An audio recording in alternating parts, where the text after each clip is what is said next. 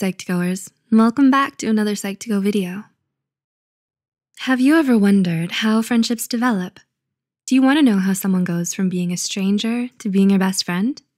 While there's no widely accepted theory on the formation of friendships in social psychology yet, there is still a natural progression that is easy to observe. So, here are the 5 levels of friendship. Level 1, strangers. Before you become friends with anyone, you start out as strangers. While you certainly know of each other, like their name or what they look like, your relationship is still very superficial. Maybe you see them pass by in the hallways, or you run into them on your way home. You're still yet to introduce yourself. What matters most at this stage is the impressions you make. A good enough impression may pique their interest and make them want to get to know you more. And with continued interaction, it won't take long for you to go from being strangers to acquaintances. Level 2, acquaintances. An acquaintance is someone you know to a slight degree. You might exchange names and contact information with them, but you only ever reach for important, usually work-related reasons. You may have become acquaintances with someone because you enjoy making small talk in class or at work. Your interactions are occasional, friendly, and polite. Some people may even stay acquaintances for years without ever developing a friendship.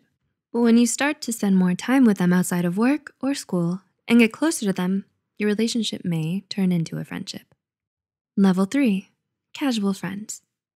Casual friends are all about shared interests, fun activities, and enjoying each other's company. You see them every once in a while to have fun with them, but you'd never call them after a breakup or go out of your way just to see them. Casual friends are defined by exploration. At this point, you're willing to share more about yourself, but you're only presenting them with the best version of who you are. Your connection with them is still uncertain, and so you often keep them at an emotional distance. You're happy to spend time with them, but don't yet feel comfortable letting them see you lose control or break down and cry. Level 4, close friends. When you're close friends with someone, it means you've accepted them into your inner circle. It may take a long time to reach this stage, since a strong bond of mutual trust, commitment, and a comfortable sense of familiarity is usually needed. Most of us may be careful about who we let into our lives and who we allow ourselves to be vulnerable to.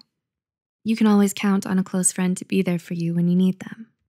They cheer you on and listen to your rants. They're part of your weekend and summer plans. While not all close friends end up becoming lifelong best friends, your friendship is still very much worth cherishing. And level 5, intimate friends. Casual friends may come and go, and close friends may drift apart, but a best friend stays with you forever.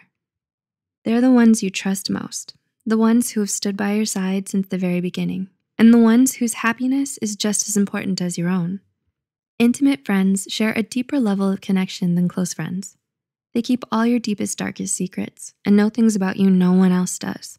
You're not afraid to speak your mind around them because you feel like you have nothing to hide. You're comfortable letting them see you at your rawest and most vulnerable. Do you have a casual friend you're hoping to become best friends with? Or someone in your life you never expected would be such a good friend? Let us know in the comments below. If you found this video helpful, be sure to like, subscribe, and share this video with those who might benefit from it. The references and studies used in this video are added in the description below. Thanks for watching, and we'll see you in our next video.